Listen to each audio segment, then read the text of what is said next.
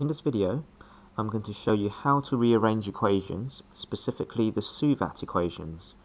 The SUVAT equations are the ones that you need to know for the forces unit in physics. I've previously showed you how to rearrange equations in a previous video, so you can always look back at some of those in the channel. But today I'm going to focus specifically on the SUVAT equations. And the first one that we're going to start with is V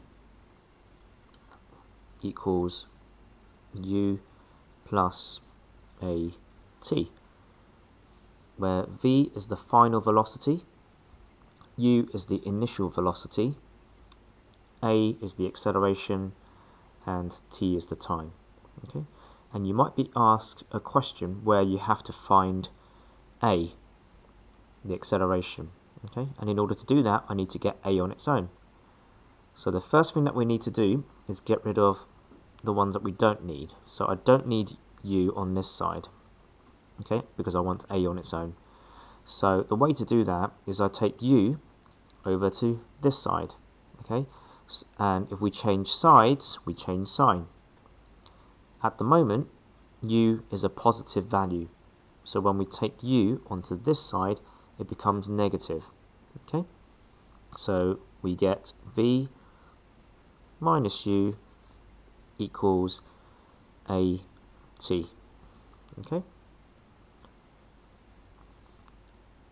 The next thing I need to do is get rid of the T, and at the moment this is A times T, so we always have to do the opposite in order to get rid of what we want.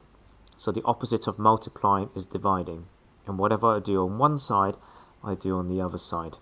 So here I have to divide by T, and whatever I do on one side I do on the other, okay, and I have to divide everything by T, okay.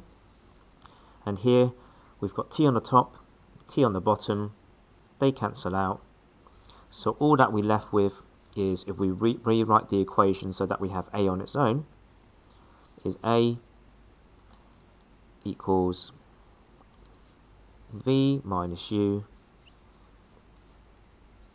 divided by T. Okay, so this is the final velocity minus the initial velocity. We can also say that this is the change in velocity. Sometimes you might be given an equation where, sometimes you might be given a question where they don't actually specifically say the final velocity or the initial velocity, but they tell you the change in velocity. Okay, so which is the value on the top divided by T on the bottom, and you can find acceleration. Okay. Now some of you might not understand why we have to change, when we change sides we have to change sign. So I'm going to show you with a different method. If I have to get rid of U on this side, that is the same as saying I have to take away. So whatever I do on one side I do to the other side. So I can also write this as V minus U equals U. I'm trying to get rid of U, so I have to minus U plus AT. And here U minus U is 0, so anything minus the same number is 0, so basically they cancel out. So all that we're left with is V minus U equals AT, which is exactly what we had in the previous example. And again, if I want to find acceleration, then I have to get rid of the T, and the opposite of multiplying is dividing, so I have to divide by T here, and whatever I do on one side I do on the other. Okay. The T cancel out because the top and bottom are the same. Again, if I rewrite this equation, I have A equals V minus U divided by T, which is also the same as the change in velocity divided by T. Okay, I hope that's clear.